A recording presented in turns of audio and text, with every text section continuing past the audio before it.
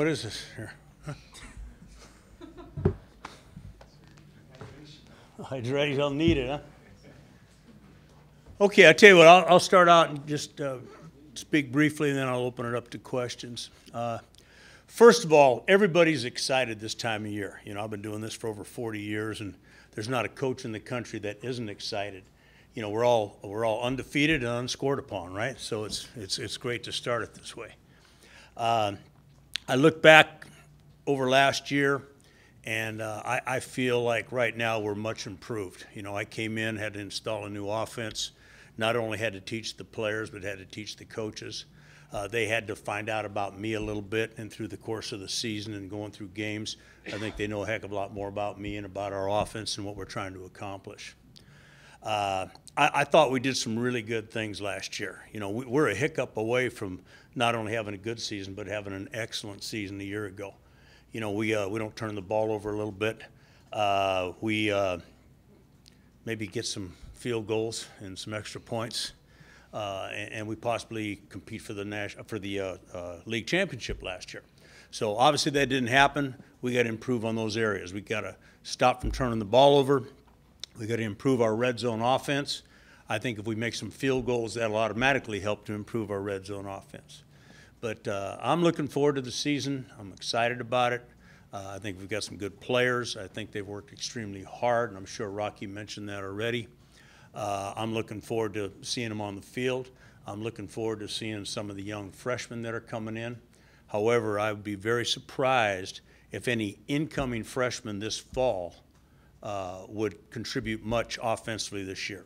And if it happens, it might be a receiver, it might be a running back, and that's possibly it. Okay, so we're in pretty good shape. Our guys have been through the system for 2 springs, 2 summers, 1 season, and hopefully that's paid dividends. So having said all that, what questions do you have? Bob, when you put Quinn in there to kind of manage the games early, and as the season went on, he started to win games for you, where's he taken the big jump since the last minute of the last game of the season? Where is today? Well, I think, first of all, there's 2 things, actually. He missed spring ball because of the elbow. You guys know about that, right? He had screws removed, so he missed all the spring ball. And that hurt him a little bit because I thought there's some things we could have helped to improve his ability to play the position. But from a knowledge standpoint, he's head and shoulders above what he was a year ago. Has a great feel for the offense, has a better understanding of me and how I work. And so I feel real good about that. It's almost like having a player coach right now. That's how smart he is. He really understands what's going on. From a physical standpoint, I'm anxious to see how the arm responded. Supposedly he was throwing this summer and doing well. So I'm looking forward to seeing how his progress is. But just by having him in there, it's a settling feeling not only for the players but for the coaching staff. You know, we feel good about his progress, what he did last year, and what his potential is this year. My concern right now is the backup position. You know, we came out of spring competing with 3 guys, and not one of them really raised their head and said, I'm the backup. So we've got to try to work hard the first week of practice, try to make a decision on a few guys, and then after that point, we got to say, okay, this is the second guy, this is the third guy. So that's kind of where we're at. Coach, the NCAA sort of changed summer rules so that you guys could meet with your players like a few hours a week. Did that help you at all in terms of quarterbacks? Well, there's a couple rules. First of all, you can do that, or you can not do that, and let all the walk-ons and all those guys participate too. So Rocky decided to not do that, which I kind of like because it gave me a chance to go on vacation. Okay, so I'm getting too old to be working all July too. But it really didn't affect us one bit in how we function from the past, because we as coaches weren't here. Okay. We didn't get involved with the players, the strength coaches, and the players took care of it all on their own. Bob, what would you have worked with Quinn on physically had he been able to work more? I think footwork, mechanics, more than anything else. He has a couple flaws in his mechanics that, you know, we could have hopefully helped get better. And I know on his own he's working on it. So hopefully he's improved in that area. But he needed footwork, mechanics, more than anything else. He's accurate. You know, I hope his arm's a little bit stronger. You know, he is what he is. But yeah, footwork. I'm a big guy on footwork. I mean, when the balls be ready to be thrown, your feet got to be in the right spot, and you got to step with the correct foot and do those things. The sacks last year, I know you talked about that in the spring too, that really need him to allow fewer of those. Yeah, well, what's going to go along to help him? Well, I think sacks are a combination of things, okay? First of all, it starts up front, and everybody always says it's the offensive lineman, and in most cases, we had some offensive line problems last year. We didn't pick up some twists, we didn't pick up some dogs and blitzes, so it starts with the offensive line. But it also is the backs. I mean, they've got to pick up their blitzers as well. And then the receiver's got to run the correct route so when the quarterback's ready to throw the ball, they're in the right spot. And if they're not, he's got to hold the ball a little longer, and then he gets sacked. And then the third thing is the quarterback's got to know where people are, and he's got to get rid of the football. You know, we're a big West Coast type offense where the ball's got to come out on time, and you shouldn't get sacked as many times as we did a year ago. So hopefully we'll improve that in that area. And again, I think you kind of got to divide it a little bit. You know, you talk about turnovers, and then you talk about sacks. You know, in the first game and a half, another quarterback started too, and we had 4 interceptions and a fumble in the first game and an interception in the second game. You know, that's 6 turnovers right there. So, you know, I think we got to start. Hey, when Quinn took over, you know, what really happened, and I think that's where I'm looking at right now. Do you think it's underappreciated what he accomplished last year, given the walk-on status and JC transfer? To step up the way he did and go 8-3 as a starter, win a bowl game, how much should we appreciate what he did? I think we ought to really appreciate him. I think he was appreciated enough that he got a scholarship, okay? And his parents love me now, so yeah. But no, I think you know, we appreciate him, and I think people ought to appreciate him because you know, he helped us to have a successful season last year, and I think if he stays healthy, he'll help us to continue on that trend. But we've got a great appreciation for him as a staff, and I think the players appreciate him because he's good. He's a good, quiet leader, is what he is. Bob, I think your words last year where you were a little concerned that he might not be able to break a pane of glass. And he didn't. But because of his mental approach to the game, can he overcome those physical limitations with that? Well, you know, when you have physical limitations, you have physical limitations. You know, you're not going to throw deep comeback routes and all those kind of things. You know, and he reminds me very much of a quarterback I had at Oregon by the name of Bill Musgrave. You know, Bill couldn't break a pane of glass either, but he went on to play some pro football. Now he's a coordinator in pro football. But, you know, he's never going to have a strong arm at this point. You know, you are what you are. But the thing that he has is he's got a pretty quick arm. He knows where he's going with the ball, and he's extremely accurate. The wear and tear factor with running backs, how critical is it to find running back 2, running back 3? Well, you know, everywhere I've been, I've had 2 running backs. You know, I've kind of, not totally a running back by committee, but I've had 2 running backs. But the thing I've always had is a 1,000-yard rusher, and that continued last year. So, I mean, we're going to have a 1,000-yard rusher if Pumphrey stays healthy. But I think people, they overlook the fact that he's a tough, strong little guy. Now, he's not very big, and he can take some hits, but he avoids a lot of contact, too, because of the movability. You know, he makes guys miss. And so I think because of his speed and quickness, he avoids getting hit a lot. But he's got to be our horse. He's going to carry the ball, and he's going to catch the ball, and he's going to do it as long as he can stay healthy. What are you looking for out of that number 2 guy? Well, yeah, I think it could be either one, you know, and possibly another guy. You know, we're looking for a guy a big pounding kind of guy, and I think, you know, Chase isn't big, but he pounds in there pretty good. So between him and Stamps, I think those guys could be, you know, short yardage backs, goal line backs, but we're still going to play with Pumphrey at times in goal line and short yardage because of what he does. But we also need a back in our nickel package where, you know, sometimes it will be Pumphrey, but sometimes we'll detach him from the formation. We need another back like Chad was last year. He was our nickel fullback or running back in our passing situations. And probably the biggest surprise of all when I gave it to him on a draw against Hawaii and he scored. They didn't even know he had the ball.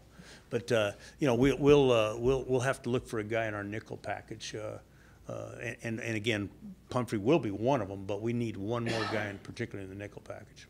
When did Humphrey become special to you? Was before games even started as far as what you saw in him, or was it really a progression? It was fall camp. It was in our first scrimmage. And he not only surprised me, he surprised a lot of people. I remember the quarterbacks on the sideline saying, "Holy cow, who's that guy?" And so it was that first scrimmage where we said, "Hey, it's live, let's go." And he made some runs that were pretty phenomenal. So at that point, we knew that, hey, this guy could probably be special. And then what happened is Moema was injured a little bit during the first part of the season. That took some carries away from him and gave more carries to Chase, but then Chase got hurt. So then all of a sudden when Moema comes back, now the backup was Pumphrey. So Pumphrey really had a heck of a year considering he didn't play that much early. And do you think he handled it well as far as being a freshman? I think he handled it really well. He caught on fast to the offense. He learned more, knew more than some guys that were here in spring practice. And that's what disappointed about some guys that were here in spring that didn't perform, because he actually moved ahead of them because he had more knowledge of what was going on. He didn't make as many mistakes as some other guys. But what about your backup quarterback situation? I mean, you know, as far as Chase goes, he's the one who's been in the system the longest, but you're saying that no one really kind of distinguished themselves in the spring. What do you see out of the three guys who are kind of competing for the position? Well, they all have different abilities. You know, Chase obviously has the ability to run and make some yards with his legs. He's got a strong arm. He's got a quick arm. He's not as accurate as he needs to be. He's all over the place with his feet. Brad Ottoman, the JC transfer, had to learn what's going on. He's got some ability, but he really hasn't played quarterback that long. He was a tight end also in junior college. And then Nick Bodden came in, and I think Nick has got a lot of upside. He is very smart. He's like Quinn. He knows the offense probably better than anyone else beside Quinn as a true freshman coming in last spring. His thing is mechanics again. I mean, he's got some ability. He was in our summer camp 2 years ago and impressed us in camp. And that's why we gave him a scholarship. So he's got physical ability. He's the strongest quarterback on the team. He's really phenomenal in the weight room. And he's got a lot of ability. So he's a young guy. He was a 17-year-old kid in spring practice. So we're saying, hey, because of his knowledge and because of his ability, we think he's got a chance as well. But we can't continue to have three quarterbacks as the backup. We got to make a guy the backup, and then the third guy's going to watch a lot, and then the fourth guy's done for the year, unless something happens. Bob, this is a sidebar question about the running back situation. When you got to the end of the line and you saw what happened with Moema, his decision, what's transpired since that point in time, are you stunned, amazed, disappointed? What? I feel bad for the kid. Yeah, I'm a little bit surprised what happened. You know, it kind of hit us in the back of the head. We weren't ready for this. You know, I had a feeling that he was going to try to come out after his year because he had mentioned something to me. For what happened to him, total shock. I'm total surprise. I mean, I had no idea what was going on, and again, disappointed for him. You know, he had a chance to go on and get an opportunity to play pro football and maybe make some money and help himself and his family down the road. And now he doesn't have his degree and he doesn't have pro football. So I feel bad for the kid. Were there signs of issues here that something wasn't right?